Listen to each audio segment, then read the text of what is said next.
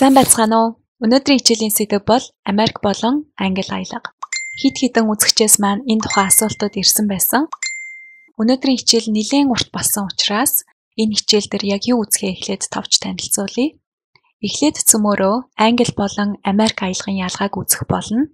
Дараа нь ижилхэн үг боловч англичууд нэг өөрөөр, Америкчууд нэг өөрөөр дууддаг үгсийн жагсаалтыг харна. Тэрний дараа хоёр аялгаа харьцуулж сонсоод эдгээр асуултуудынхаа хариултыг авна. Хамгийн сүүлд энэ хоёр улсад өөр өөрөөр хэлэгддэг боловч ижилхэн утгатай үгсээс хэд хэдийг үзнэ. Бичлэг дэндүү урт болсон болохоор та бүхэн зөвхөн сонирхож байгаа хэсэг рүүгээ алгасаад үзэх боломжтой. Тэхийн тулд бичлэгний доор байгаа гарчигнуудын ардах минутан дээр дараад үзээрэй. Ингээд хичээлээ энэ хоёр аялганы ялгаагаар эхлэе. Жишээ үгсийг одоогоор цээжлэх гэж санаа зовох хэрэггүй. Энэ хичээлээр зөвхөн аялга, дуудлагын дээр анхаарлаа сайн төвлөрүүлээрэй. Нэгдэх ялгаа R үсгийн ялгаа. Америк аялга бол rhotic аялга. Энэ нь юу гэсэн үг вэ гэвэл R үсгийг дандаа хэлдэг. Америкаас гадна Канадчууд, Шотландчууд, Ирланд хүмүүс мөн баруун өмнөд англичууд R үсгээ дандаа хэлдэг. Харин Англи буюу British аялга бол rhotic биш. Энэ нь юу гэсэн үг вэ гэвэл үгийн дунд ардаа ихшиггүй орсон бас үгийн төгсгөлд орсон R үсгийг дууддаггүй. Англичуудаас гадна Австралчууд, Шинэ Зеландийнхан, Өмнөд Африкийнхан бас Өмнөд Америкчууд болон зүүн эрэг хавийн Америкчууд R үсгийг үгийн дунд болон төгсгөлд хэлдэггүй. Жишээлбэл эхлээд British аялгаар хэлье. British аялга R үсгийг хэлдэггүй. Heart, horse, world, mother, father, other, earth, tour, hard, more. Одоо Америк аялгаар хэлье. Heart, horse, world, mother, father, other, earth, tour, hard, more. Одоо жишээ өгүүлбэрийг British аялгаар хэлье. Other mothers and fathers were on tour. Америк аялгаар Other mothers and fathers were on tour. Хэрвээ анзаарсан бол British дуудлаганд R үсгийг тэмдэглэхдээ хаалтан дотор хийсэн байна. Энэ нь юу гэсэн үг вэ гэвэл дараагийн үг ихшгээр эхэлж байвал энэ үгийн R үсгийг дуудана гэсэн үг. Other mothers and fathers were on tour. Үүнээс гадна англичууд idea, saw, law гэх мэт үгсийн ард ихшиг үсгээр эхэлсэн үг орох гээд байвал R үсэг жиргэлж ярьдаг. Жишээ нь the idea of it, law and order, China and Russia гэх мэт. Хоёр дахь ялгаа А үсгний ялгаа. British аялгаар зарим үгсийг А-гаар дууддаг байхад Америк аялгаар А-гаар дууддаг. Жишээлбэл эхлээд British аялгаар жишээ үгсээ сонсъё. Ask, fast, half, bath, can't, dance, laugh, class, chance, example. Америкчууд А-гаар дууддаг. Ask, fast, half, bath, can't, dance, laugh, class, chance, example. Одоо жишээ өгүүлбэрээ эхлээд British аялгаар дараа нь Америк аялгаар сонсъё. I can't dance fast. Америк аялга нь I can't dance fast. Ялгааг нь олж сонсоход хэцүү байвал яг л манай Монголын баах, байх гэдэг үгнүүд шиг нэг нь А-гаар, нөгөө нь А-гаар дуудана. Гурав дахь ялгаа Т үсгийн ялгаа. Англичууд Т үсгийг дандаа тодоор дууддаг. Харин Америкчууд үгийн дунд орсон Т үсгийг Д үсэгтэй төстөөдөө дууддаг. Жишээ нь эхлээд British аялгаар сонсъё. Water, better, pretty, butter, bottle, Saturday, party, waiter, bitter, political. Одоо Америк аялгаар сонсъё. Water, better, pretty, butter, bottle, Saturday, party, waiter, bitter, political. Жишээ өгүүлбэрийг British аялгаар What a pretty bottle. Америк аялгаар What a pretty bottle. Англичууд заримдаа glottal T үсгийг хэрэглэдэг. Энэ нь юу гэсэн үг вэ гэвэл Т үсгний оронд амандах агаарыг гадагшлуулахгүйгээр хоолоогоо түр хаадаг. Жишээлбэл bottle гэдэг үгийг bo, better гэдэг үгийг ba, water гэдэг үгийг wo, button гэдэг үгийг button гэх мэт. Ялангуяа Т үсгээр төгссөн үгэн дээр glottal T-г хамгийн их хэрэглэдэг. Жишээлбэл wo, bo, za гэх мэт. Америкчууд болохоор энэ үсгийн ард орсон Т үсгийг заримдаа дууддаггүй. Жишээлбэл center, interview, internet, advantage, percentage. Эсвэл үгийн төгсгөлд орсон Т үсгийг дууддаггүй. Жишээлбэл wa, pu, ho, se, lo гэх мэт. Ингээд энэ гурван ялгаа бол анхлан сурч байгаа хүний чихэнд ч тод сонсогддог хамгийн том ялгаа. Үүнээс гадна хэдэн жижиг ялгаа бий. Дөрөв дэх ялгаа нь үү үсгийн ялгаа. Зарим үү үсгийг англичууд U-гээр дууддаг байхад Америкчууд U-гээр дууддаг. Жишээлбэл British аялга new, New York, Tuesday, assume, due, YouTube. Америк аялга new, New York, Tuesday, assume, do, YouTube гэх мэт. Жишээ өгүүлбэр British аялгаар I assume it's Tuesday. Америк аялгаар I assume it's Tuesday. Өө үсгийн ялгаа. Англичууд өө үсгийг өө гэж дууддаг. Америкчууд өө гэж дууддаг. Энэ хоёрын ялгаа нь юу вэ гэвэл Америкчууд өвийг хэлэхдээ амаа арай том ангааж эрүүгээ доошлуулж хэлдэг. Эхлээд би British аялгаар жишээ өгсөө хэлье. No, don't, go, home.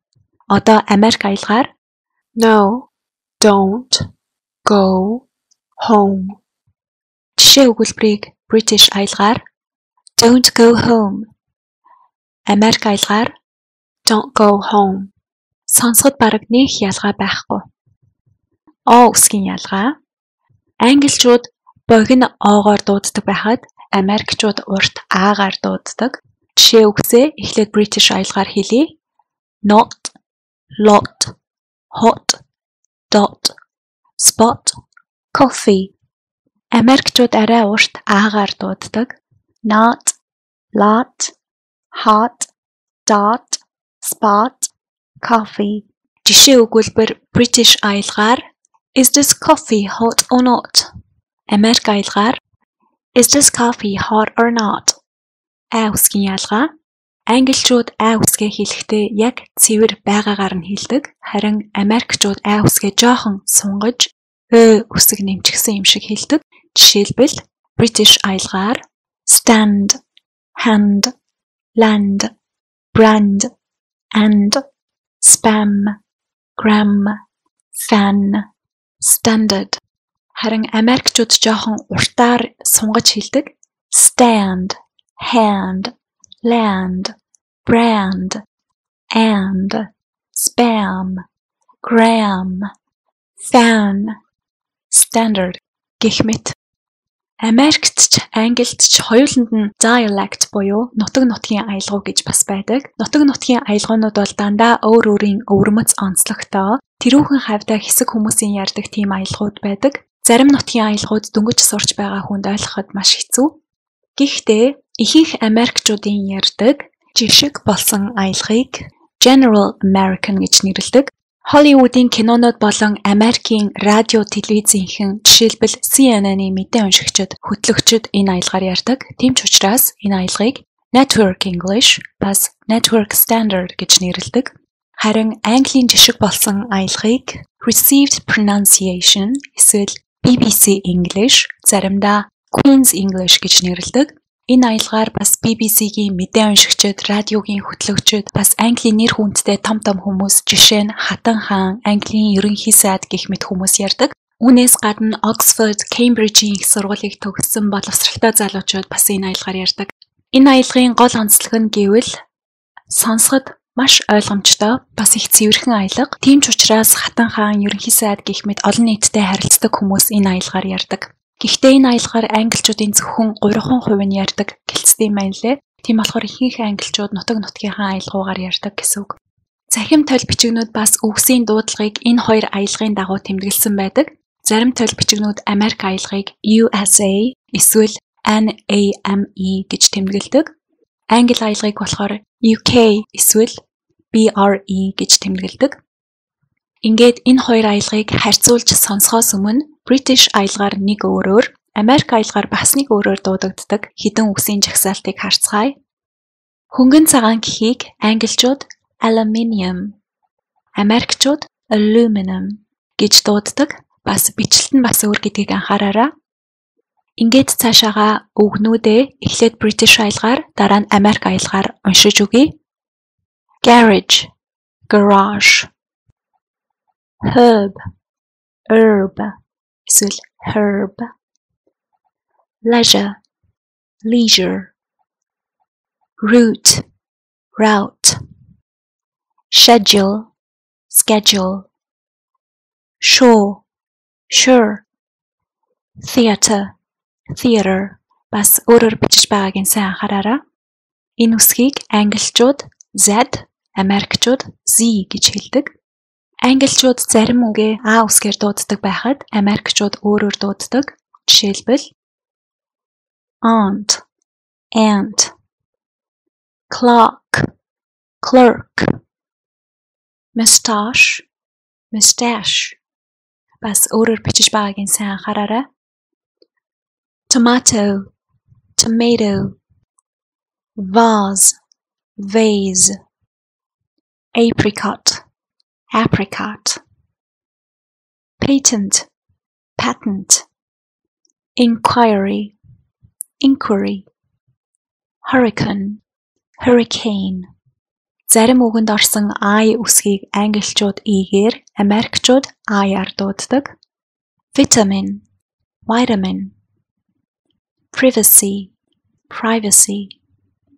Dynasty, dynasty. ILE төгсгөлтэй үгсийг англичууд Isle, Америкчууд илээр дууддаг. Жишээлбэл mobile, mobile. Fertile, fertile. Versatile, versatile. Fragile, fragile. ZA шин төгсгөлтэй үгсийг хоёр өөрөөр дууддаг. Civilization, civilization. Organization, organization. Globalization, globalization. Дараах үгсийн хувьд өөр үргэлттэй дуудагддаг. Жишээлбэл address, address. Controversy, controversy. Celebratory, celebratory. Laboratory, laboratory. Advertisement, advertisement. Liaison, liaison. Renaissance, renaissance. Military, military. Militarily, militarily. Энэ хоёр аялгыг харьцуулахаар та бүхэнд 13 дугаар зууны үеийн Монголын тухай хийсэн баримтат киноны хэсгээс сонсгоё. Эхлээд British аялгаар, дараа нь Америк аялгаар сонсцгоё. Шинэ үгсийг одоохондоо тоох хэрэггүй. Зүгээр л дуудлагыг анхааралтай сайн сонсоод аль аялга нь илүү таалагдж байгаагаа мэдэж аваарай. Genghis Khan, the world's most famous warrior. It is claimed that 1 in every 200 men alive today is descended from him. Who was the real man behind the legend, and how did he inspire his successors from beyond the grave? to conquer the largest land empire the world has ever seen. For nearly 300 years, they ruled the largest continuous land empire in history. Twice the size of Caesar's Roman Empire. Longer lasting than Napoleon's. As world-shaking as Alexander the Great's. They are the Mongols, the fury that rolls like a storm out of the steppes. За, та нарт аль аялганы илүү таалагдж байна? Сайн сонсож чадаагүй бол ухраагаад дахиад сайн сонсороо. Энэ хоёр аялга хоёулаа ойлгоход амархан учраас анхлан сурч байгаа хүмүүст хоёулаа тохиромжтой. Ингээд та бүхний сонголтыг хэлбэрчлэх үүднээс интернетээс авсан хүмүүсийн сэтгэгдлийг хүргэе. Бичлэгээ зогсоож байгаад уншаарай.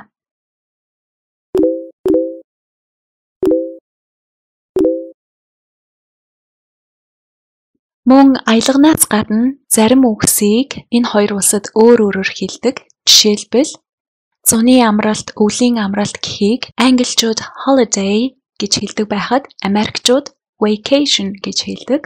Гар утсыг англичууд mobile phone гэж хахад Америкчууд cell phone гэж хэлдэг. Бензин гэхийг англичууд petrol гэж хахад Америкчууд gasoline эсвэл gas гэж хэлдэг. Эмийн сан гэхийг англичууд chemists, Америкчууд болохоор pharmacy эсвэл drugstore гэж хэлдэг. Жигнэмэг бичээн гэхийг англичууд biscuit, Америкчууд cookie. Кино гэхийг англичууд film, Америкчууд movie. Кинотеатр гэхийг англичууд cinema, Америкчууд movie theater. Баллуур гэхийг англичууд rubber, Америкчууд eraser гэж нэрлэдэг. Гэхдээ rubber гэдэг үгэн дээр маш болгоомжтой байх хэрэгтэй. Америкт очиод баллуур байна уу гэж асуухтаа rubber гэдэг үгийг хэрэглэж болохгүй. Яагаад гэвэл Америкаар rubber гэдэг нь бэлгэвч гэсэн үг. Тийм болохоор эвгүй байдалд орохгүй тулд энэ үгийг маш сайн анхаараарай. Өмд гэдэг үгийг англичууд trousers гэж хэлдэг байхад Америкчууд pants гэж хэлдэг. Pants гэдэг үгэн дээр бас анхааралтай байх хэрэгтэй. Яагаад гэвэл англид pants гэдэг нь эмэгтэй хүний татвар хувцас гэсэн үг, бандаж. Дараа нь бидний үзээд байдаг хөл бөмбөгийг англичууд football гэж нэрлэдэг. Харин Америкчууд soccer гэж нэрлэдэг. Америкт football гэдэг нь Америкийн өөрсдийнх нь тоглодог Америкийн хөл бөмбөг. Энэ бичлэгний доор энэ мэд 170 гаруй үгсийн жагсаалтыг оруулсан байгаа. Тэрийг татаж аваад аажмаар сурч болно. Ингээд өнөөдрийн хичээлээ дуусгая. Ойлгомжгүй лавлаж асуух зүйл байвал комент бичээрэй. Бас аль аялгыг сонгох баснаа бичиж үлдээгээрэй. Хичээл таалагдсан бол лайк дарж дэмжээрэй. Тэгвэл маш их баярлах болно. Бас энэ хичээл дээр хэрэгтэй зүйл заажээ гэж үзэж байвал шеэр хийгээд бусдаа хүргээрэй. Дараагийн хичээл хүртэл баяртай.